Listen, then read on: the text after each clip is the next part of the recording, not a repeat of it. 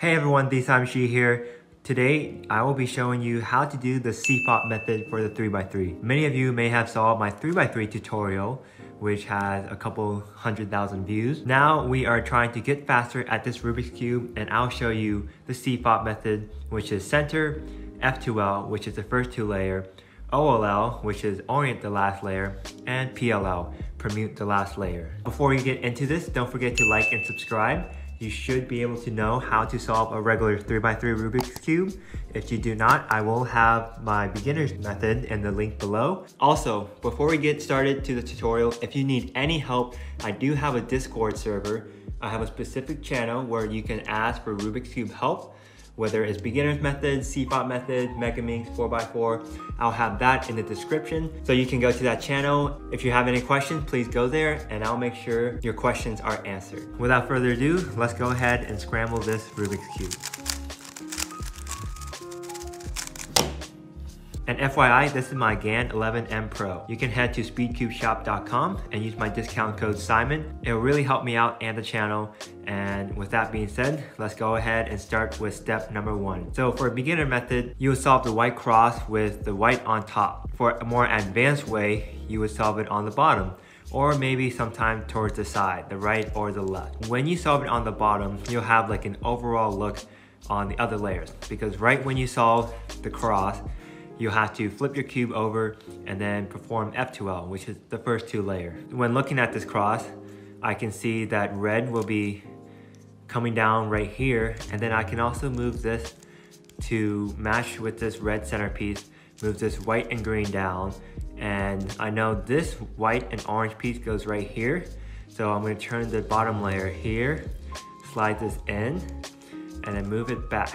So now there's 3 and there's one more right here. I can do this, move that to the side, turn the bottom layer, put this in, bring it back. There are many different ways to do this intuitively. You really want to keep practicing.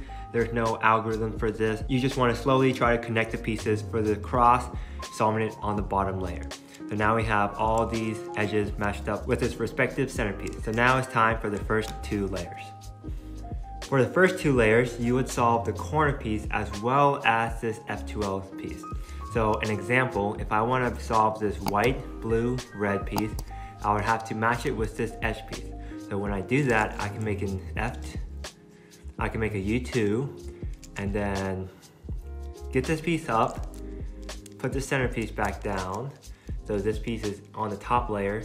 So when I see this piece go to this bottom layer, all I have to do is go like this. But when I do that in the process, when I turn it this way, it connects to this edge piece. And then I turn it in, and then here is the first F2L slot solved. So you keep doing that. Sometimes you may have a piece that's already in the right position, and you would do the normal beginner's method to insert it like that. So there will be 2, and then you have to work on the other 2. I will have a link to a PDF in the description. Cube Skills does a really good job with its F2L, OLL, and PLL algorithm. So basically for F2L, you want to connect the corner and the first two layers, the middle layer, and then put them in its correct position.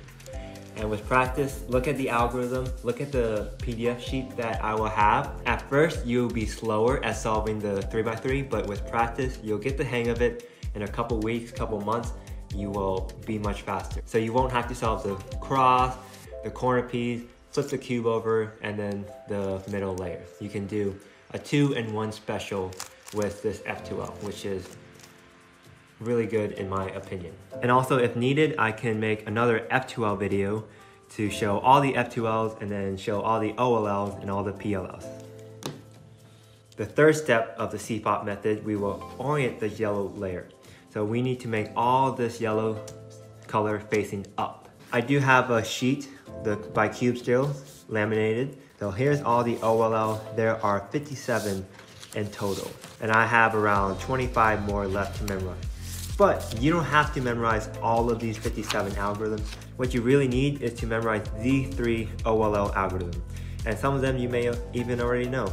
In this step, you would need to get the yellow cross. You have a dot, the backward L, and a line, and you can do the algorithm to get that cross. So now when you have this cross, you can look at the algorithm. So in this case, this is a shape. Yellow is right here for this corner.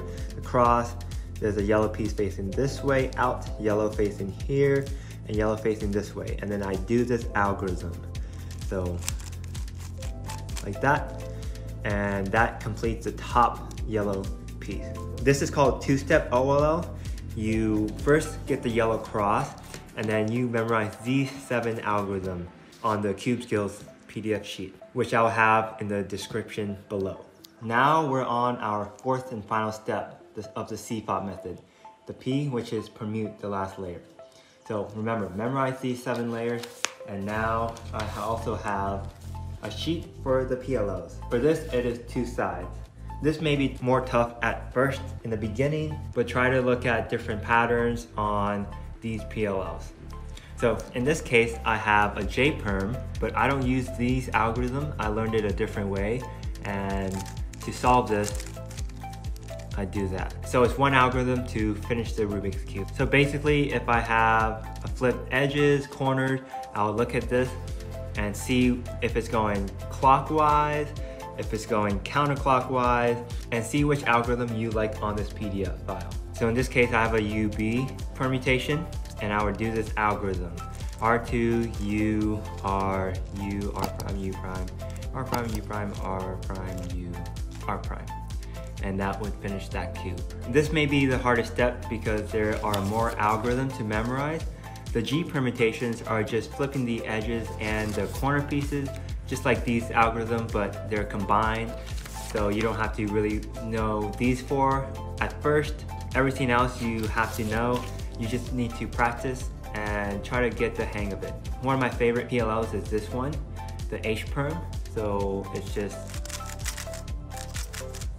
that. It flips these 2 edges across and these 2 edges horizontal, and like that. This will also be in the link in the description. So overall for CFOP, you do the cross, try to practice it with the cross facing down. Once you get the white cross, you get these F2L slots, the first 2 layers, at the same time when solving the corner and this edge piece. And then you orient the last layer, bring every color of yellow facing up. It doesn't matter what color is out of order. And then you look at this PLL sheet and flip all these pieces, and that will be the CFOP method. I'll also have more F2L, OLL, and PLL type videos in the future. But that's the overall CFOP method. I hope you guys learned a lot and enjoyed this content. Don't forget to press that like button and subscribe. If you need any help with the CFOP method, my Rubik's Cube tutorial, be sure to visit my Discord server down below. We have a specific channel for people wanting Rubik's Cube help, and we have a great group of cubers that will help you solve your Rubik's Cube, solve it in an advanced way, and make sure you are set to go. Link to that will be in the description to my Discord. Again, thanks so much for watching, and I'll catch you guys later.